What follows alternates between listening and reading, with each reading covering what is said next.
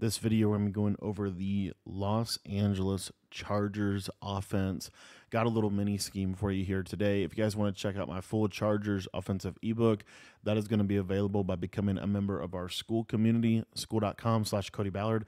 I'll put a link to that in the description down below if you guys want to sign up. That's where you're going to get access to all of my offensive and defensive ebooks, both for Madden 25 and for college football 25.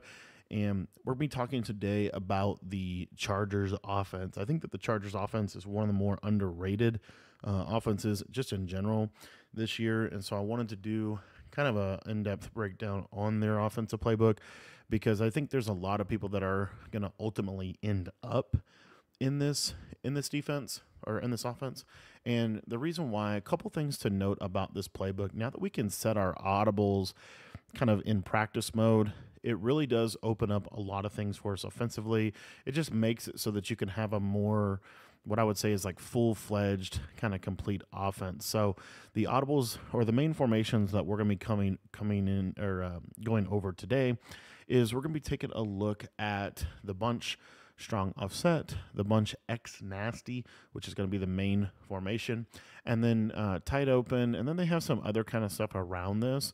But in general, it's mainly bunch strong and bunch X nasty. Those are the two real good formations in this.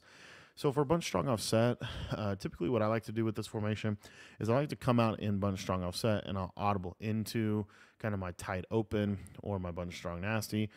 So you see here we have kind of some standard tight open audibles. And then for bunch X nasty, and this is the main reason you run this playbook, it's for this play motion cross post. So we're actually going to put that in this top slot here.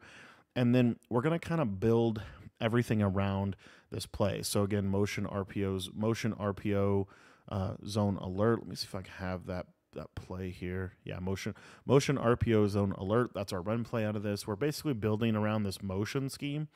And then we do have mesh corner, which is a good play. But pretty much, let's go back out here and just kind of check the motion corner under. I'm going to take a look at that play as well.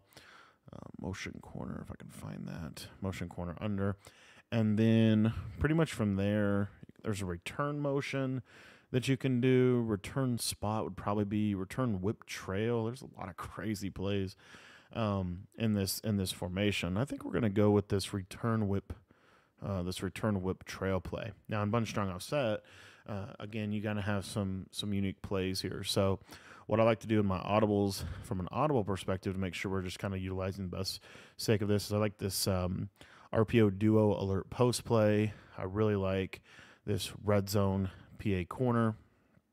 And then from there, kind of up to you.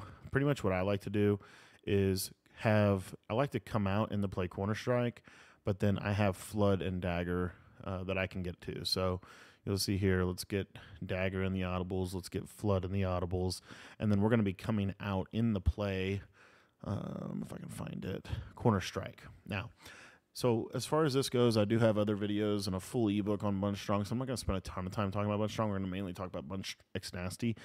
But in tight open is kind of one of those just good mix-in formations. There's nothing, super crazy out of this, but it's a 2x2 tight set, which is always good. And then this tray offset formation, you have this RPO alert screen in here, and then you can kind of build around that, right? If you want to have Y sail, I think Y sail is pretty good. Read option, pretty much whatever you want to do. I don't go to this formation a ton, but it does have verticals with drag, which is good. Level sail is good, and then the slot underplay, I probably would maybe just use shot slot post or really whatever play you want to use here. Deep dig looks kind of crazy with that deep corner route, but basically just pick a play that has a route that you like, and then you can kind of build around that. For me, I'd probably honestly, the way this is looking, just go with this RPO power alert screen so you have two different types of runs. To me, that's all you really need to do. And then under center, if we just want to peek at like an under center run set, you have tight doubles down here, nothing crazy. So anyways, we're going to come out a bunch strong, and we're going to be coming out in corner strike. So kind of some key setups here from this is we're going to be streaking this. We're going to be having this high-low read here out of corner strike. One of my favorite plays really in the game this year. Just streak this slot receiver. And then on the left side, if you want to, you can just kind of create a combo like this if you want. and just have a simple high-low read. A lot of times in this game, guys, this drag is wide open, so you always want to be looking to that kind of backside. And then you have this play flood as well, so you can kind of stem the corner route down and run the high-low read like this, and then you kind of have that backside in route if you want to hit that. The other thing about this flood play that's really good is what eventually they're going to do is they're going to start shading underneath a lot. If you're getting a zone look, you can just run a play like this, and essentially this tight end is going to almost always be open. So you have that read. And then if you were to do that, let's say you were to do that, but let's say you were on the short side of the field and your opponent ran cover 2, you'll see that this outside fade is basically going to be a touchdown. At least we'll try it one more time. So we'll go flood, flip the play. If you wait on this long enough, you'll get a nice hit here. Freeform all the way to the left side, and there you see there's the rat catch. And if we are able to get out of there, that's going to be a touchdown, right? Another one of the plays that I wanted to go over with you guys is out of really any of these plays. But what I like to do is streak. I'm going to re-corner route this guy and turn this into basically mesh spot. And the reason I like this combo right here is I think this is one of the hardest combos to switch stick in the game. And a lot of times this little drag is going to be right there for you. So those are some of my favorite plays out of bunch strong, offset, dagger. One of my favorite things to do with dagger here is to drag the slot post this outside guy and basically turn this into drive from college football 25. You'll see this post kind of gets into a real soft spot of the defense, and they're going to basically have to choose between the post, the drag, or the tight end over the middle of the field. And then the C route at a corner strike, biggest thing with this is one of the cool things you can do is you see how I can stem kind of this in route. So if we wanted to turn this into like an inverted streak, you totally could do that. So you see here kind of an inverted streak, but then look at the C route on that left side. That C route gets underneath the outside quarter a lot. So you'll see here, if I wanted to have that kind of C route, really nice read to be able to have in your playbook. And then let's say that they, and you're getting this a lot right now in this game, getting a lot of cover 2. So if they do go cover 2, then we can just check down to the back, out of the backfield. So this is another way that I'll kind of mix things in. And then, something, I'm trying to think what I'd actually call. Let's go over this red zone PA corner play. So the reason this play is good is you have a post on the backside, and then you also have this C route. So what I like to do is streak my tight end, and then we're going to corner route the slot and stem him all the way down. So you see it looks like this. And essentially what's going to happen is this C route almost always will be open. Got to throw that a little bit better. But that C route will kind of be open in this little window. Let me try to show that a little bit better. And it's really hard to switch stick the C route. So you'll see here, I'll kind of just right in that little pocket. And then obviously if they switch stick to that route, or if he's just not open for whatever reason, right, then you are going to be able to throw your corner route, which that quarter flat actually played out of his mind there. So you see here, and kind of throw that corner out to the sideline. So super hard to defend everything on this play, which is ultimately why you would run this. Another play that I actually really do like this play, it's this double corner, but the way that I like to run it now is we're going to stem the second corner up even more, so maybe at least one tick more. And the purpose of that second corner route is for cover 2. So you'll see against cover 2, super deep corner route, it just kind of gets into a spot where it's really hard to guard. And then the other reason why you would want to do something like that is because if they do run like a cover 2, or not a cover 2, a cover 3, and let's say they switch stick, you see that the only player that can defend that is the outside quarter. So let's say they switch stick to that quarter to take away the shorter corner route.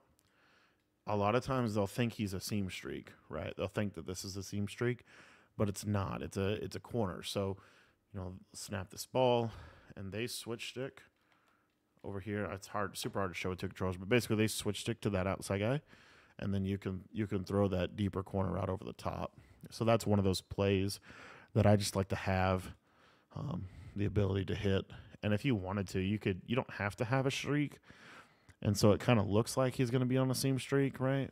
And then also if they kind of play more disciplined coverage, then you can just throw that. Another thing that is coming really popular for people to do is they really like to switch stick onto the flat route and basically make the flat route into like a cloud flat. So what I'll do in situations like that is I'll sneak the back out of the backfield, and if they switch stick instantly, I'll just check it down to the back and just take what the defense gives me. It's something little, but it is an effective way to play. Another combo that I like out of this, if we go back to dagger, the reason I like to use this combo, and if I could, I would have a slot apprentice on my field and use a slot crossing route, but I don't have that. So what I like to do is basically just the old school Durham setup, and you can use like a stemmed in route. I actually think that's better from man, but for zone, I would just keep the post. But essentially, we're really looking for that running back. And then if they use that running back or switch stick to it, that's going to be open over the middle of the field. So that's pretty much what I do for bunch strong. And now I want to show you the audibles and really this play motion cross post. So this motion combo here is really good. What I like to do is a simple, honestly, just a simple streak, and we'll just call it like this. And this is really effective specifically for any kind of basic cover two. So like, I'm not talking about a soft squat, I'll get to that, but I'm just talking about just like a basic Tampa 2 drop. You'll see a lot of times this guy will just beat that defender over the top. I don't know why he matched him there. I wonder if that was a soft squat. Soft squats do match. Yeah, that was a soft squat. Let me cloud these guys. Soft squats will match him, and I'm going to talk about how to get around that in a minute. But basically, literally just this right here. And you'll see that the cloud flat, he just will basically ignore him. And this is a touchdown against cover two. So if they run cover two on you, they have to be in a soft squat, or they're going to give up a touchdown every time you go to something like this, right?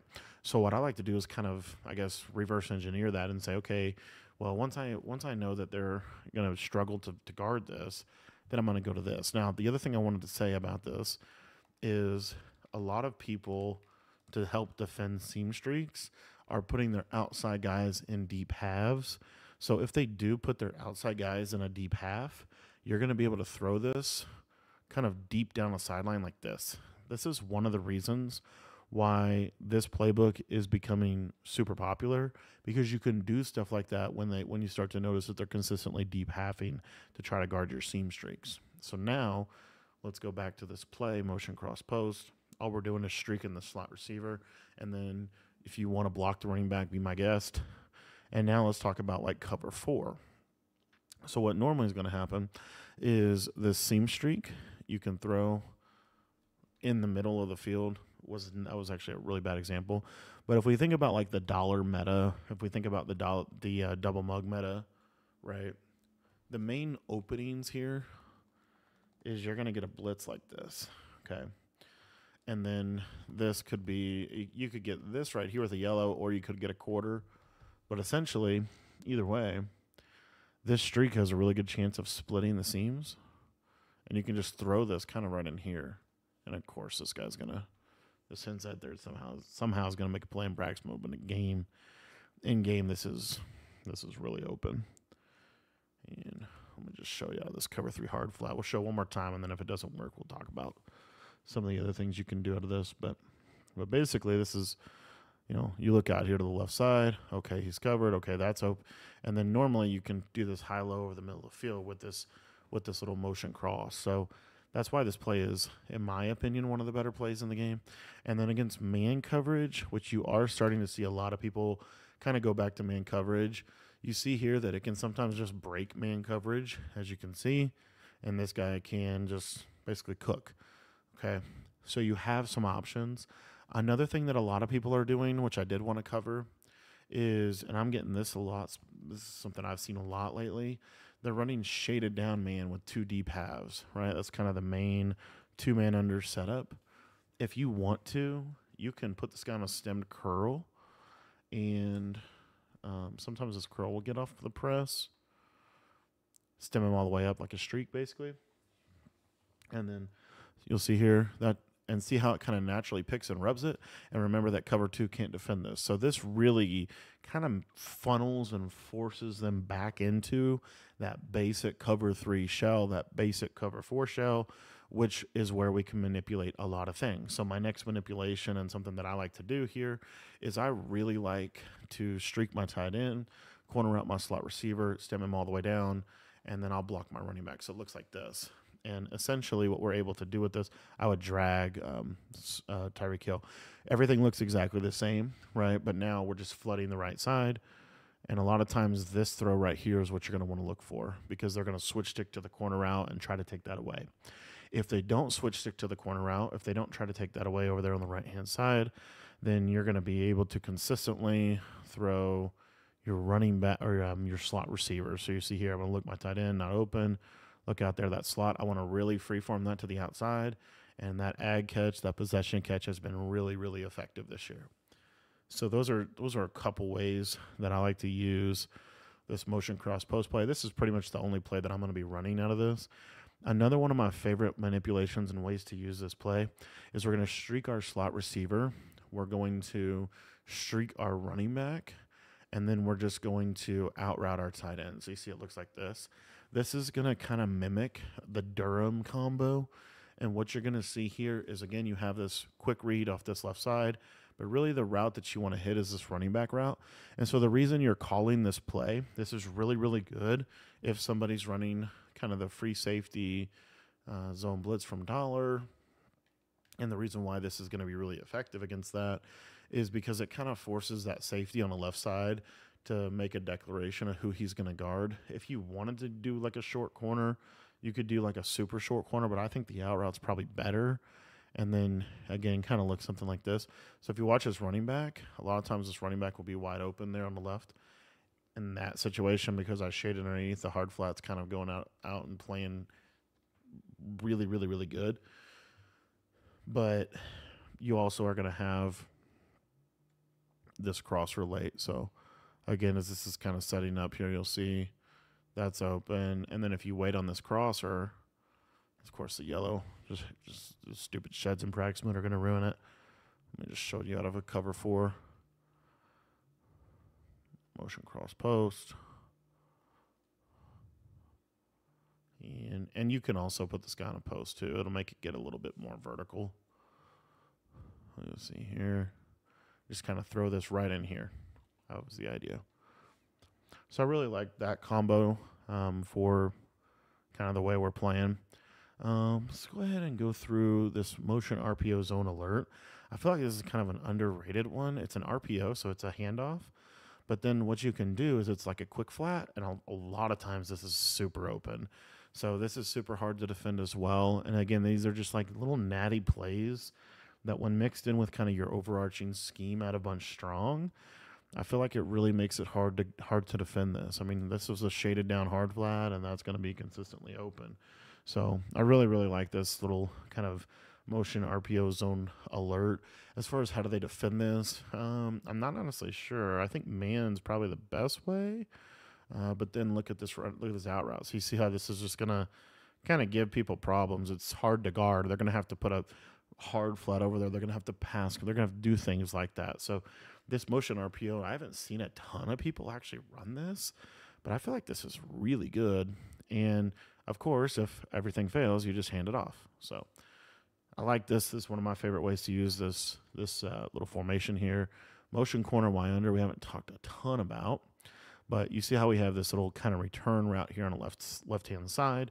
So what we're gonna basically do here is we have this little return route. We're gonna use this as kind of a check down, and then what I like to basically do here is essentially a couple different ways you can run this, but basically we're just using this tight end corner as our corner out, and we'll stem this down a little bit, and then we can drag this guy. So you'll see how this kind of plays out, but now it looks kind of like that flat, and then now we're kind of returning, and we're getting this really nice like smash return type of route that is really good for being kind of like that backside check down type of read. in the offense. So you just stem this guy down, streak this guy here, and then I would drag this kind of backside player. And again, you're just kind of reading this high-low here to the right side. Okay, the drag's there. We'll just take the drag. Just take what the defense gives you. It's a big theme this year, something you have to figure out how to do. Let's go over this return whip. So this is kind of like that smash return type of concept. What I love to do with this is streak and drag. I think this is a really good way to run this play. Whoops, I'm sorry, I messed it up. Let me make sure I'm doing this right. Is that the tight end is on the return route. Okay. Well, basically this is how I still want to run the play. So anyway, what you're going to see is you're going to get this return, but then it's going to be like that smash return route. So it beats man really well, and it just gets into a super soft spot against every defense that I've seen. So these are some of my favorite ways to basically utilize this offense. I really, really like this motion cross play. Another underrated setup for this motion cross play would be a streak, a flat, and then basically you see how this tight end is going to kind of round into an in route almost. I would just have a stemmed post like down like this, and this will space out really, really well. So you'll see here your two seam reads, your running back, and then your tight end's kind of your check down. But really, the main read is really that route right there. So these are kind of some of my favorite plays from the Chargers playbook. I think that this bunch X nasty is really good, especially these motion plays. These auto motion plays are really good this year. So you want to be checking these out. And again, if you want to check out my entire Chargers offensive ebook, that's going to be available in our school community, school.com/Cody Ballard. I'll put a link in the description down below to go check that out. For just $10, you're going to get access to all of my offensive and defensive ebooks. So make sure that if you're not a member yet, you sign up today for just $10. The link is in the description below.